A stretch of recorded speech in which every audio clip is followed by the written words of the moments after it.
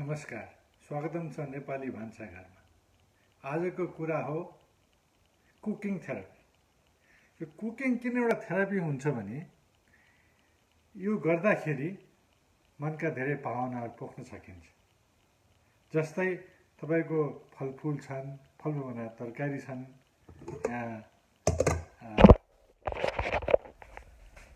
यो हाम्रो नेपाली भान्साघरको विशेष This is the typical Nepali style cooking that I have seen many people follow. First we have this wonderful ingredient called turmeric. It's very, these days they say this is anti-aging, anti-cancer and everything. So this is a very delicious ingredient which we put almost in every Nepali dish. So as you see, can you see it or no? As you see, this is the turmeric and the oil. I have two parts. One is not going to get all the ingredients that the other one is going to get. This is like more like a chicken, and this is going to be a regular chicken for people who don't eat too much spice. Okay, so this is the two pots that I have, two pans that I have in the stove in the small fire. There you go. Then these are the delicious ingredients. Let's go for the spicy ones first. Okay. After adding the turmeric, I added other things that go on the chicken is onion, ginger, and I have some pepper as well.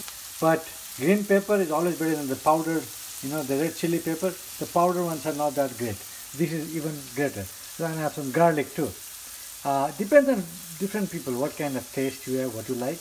But generally, in many of the households that I see, these are our typical ingredients. Of course, I am missing tomatoes on this. I just wanted to go without it. So that is here. I will go. You go.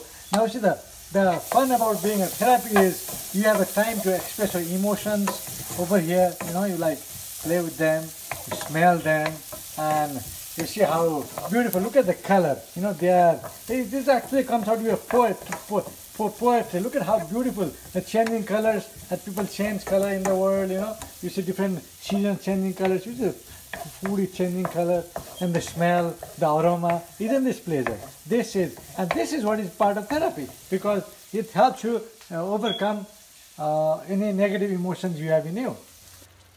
After you have fried the onions, the garlic, ginger, whatever you want to add, you let it fry a little bit. Once it's a little sauteed, then you add the main ingredient. This time is the chicken. Sometimes it's other vegetables, but it's the chicken.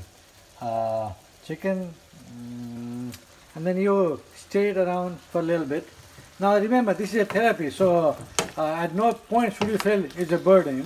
It's a therapy can only work good when you have joy in it. So on the background, sometimes music is even greater, and we keep on doing this. Basically, I've added everything now to make it. Now some people may not like the masala and all that, but for us the curry is incomplete without the masala and all that. So that's my next step. What I'm going to do. Of course, without masala, nothing seems complete. So you add the masala, you add the salt, and then you stir for a little bit, and then when the right time comes, you add the water. Yeah.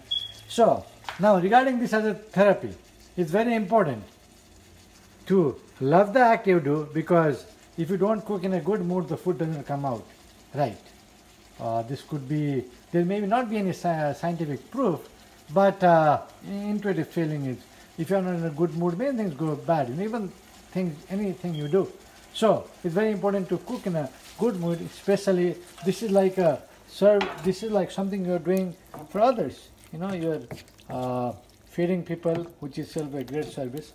So I added water, I added all this, and now we let it cook for a little bit, and it's ready. So while cooking, I got rid of my emotions. At the same time, I got some positive feeling. So this way, this is something that we can do every day. No medication required, nothing. we just freely do it. So if you are in any time of life, you feel like you need a little help, go for cooking. Thank you. Bye.